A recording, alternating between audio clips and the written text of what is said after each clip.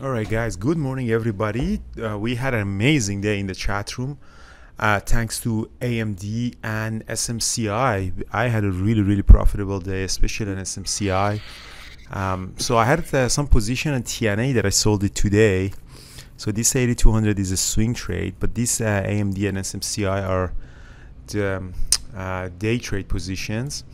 So what happened? So at the open, so we are in this crypto mania or AI mania or whatever this semiconductor mania that we are seeing right now is. Again, since start of the new year, all these semiconductors are moving like crazy. SMCI is one of them that we traded. I traded in March 16 as well. We did a really nice short on that.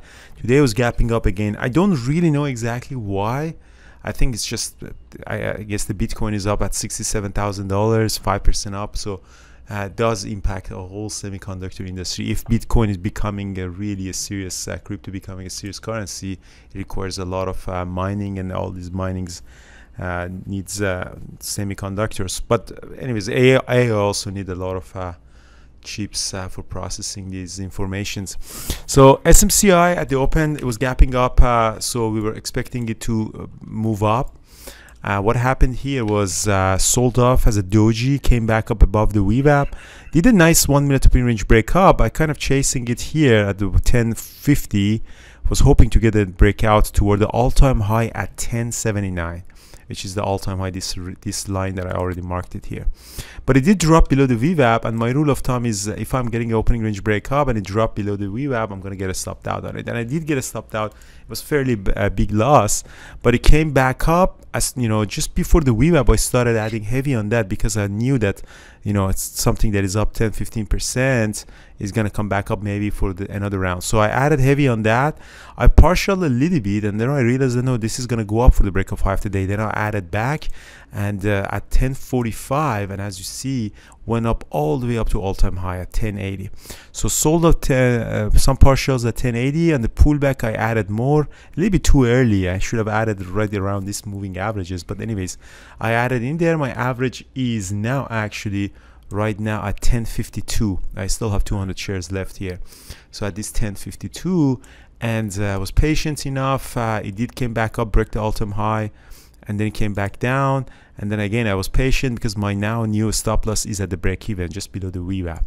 And as you see here, we broke out again one more time at 1023, so I can actually start selling some here in this drop as pop as well. So as you see, that was a really nice trade. If you want to look at a 5-minute chart again, really this is an engulfing pattern. So I added more, and then this turned out to be a very amazing trade. So this is you know, the one that I made the most. And then now we're gonna go to AMD. AMD pretty much exactly the same trade. So again, on a 5-minute chart, you see this is a very nice 5-minute opening range breakup. So if I wanted to show the pattern here, it's 5-minute opening range breakup. This is a really pattern that, you know, we traded a lot. Lenny also traded them a lot. He has a really nice course on that as well. So how to trade that.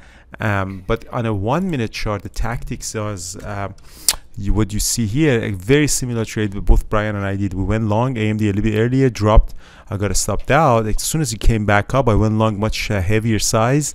We got a really nice rally on it from 205 to 210, and then on the pullback I added a couple of times, and I got stopped out at the break even. So that is my stop loss at the break even, and it came down just below the VWAP and came back up, and that's unfortunately I knew it was gonna happen, but you know, but you have to stick to your plan. So when you start, so this was my entry, and this tree my ads. So my new average became just right around here. So as soon as it came down, it got to stop me out.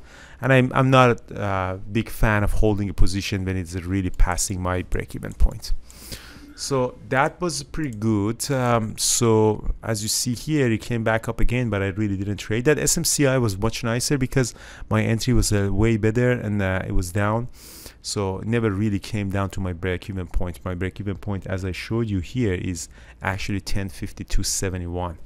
So that was pretty nice. And yeah, the positions, I still have the VO, very big position waiting on that. Market mixing all-time high. VCLT, some bonds I have, and TLT is short the puts that I hope that it's going to go to 0. That's it, guys. So Brian, what else you did trade? You traded the lost. other trade I did that you didn't do was I traded Dell. I took it long when it started to break through the VWAP Here, just yeah, before 10 o'clock. Yeah. Yeah, I was hoping it would get to 130, but you know, I was taking partials all the way up, and then it got to R3 and reversed, so I got stopped out on the rest. But that was a nice trade. Yeah, very nice. Yeah. Why did you trade Dell? Dell had the news. It was gapping up, and it was I think it was, I was watching it on the weekend, looking at it on the weekend. It looked interesting going into the open. It sold off and then bounced and came back up. So, Nice. but Dell had earnings last week, and they were pretty good on Thursday night.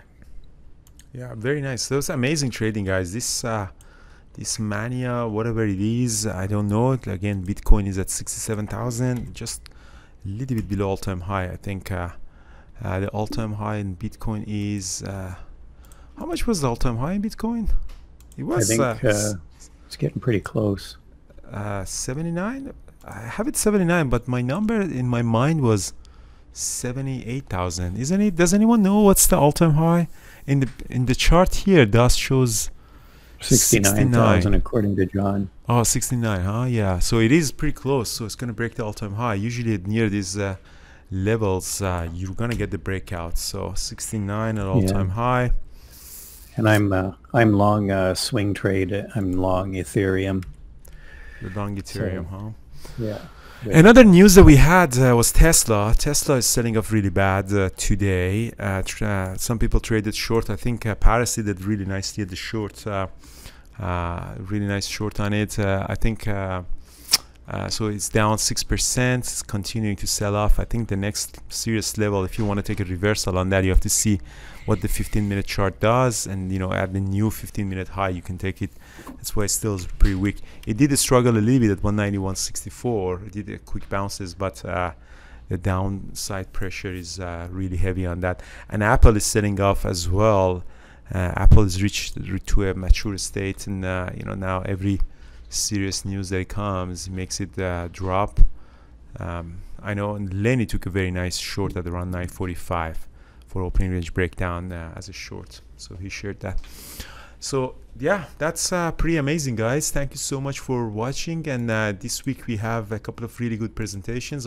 Megan is going to talk about 0 DTE, 0 day to expiry options, especially for indexes that we have. It's a really amazing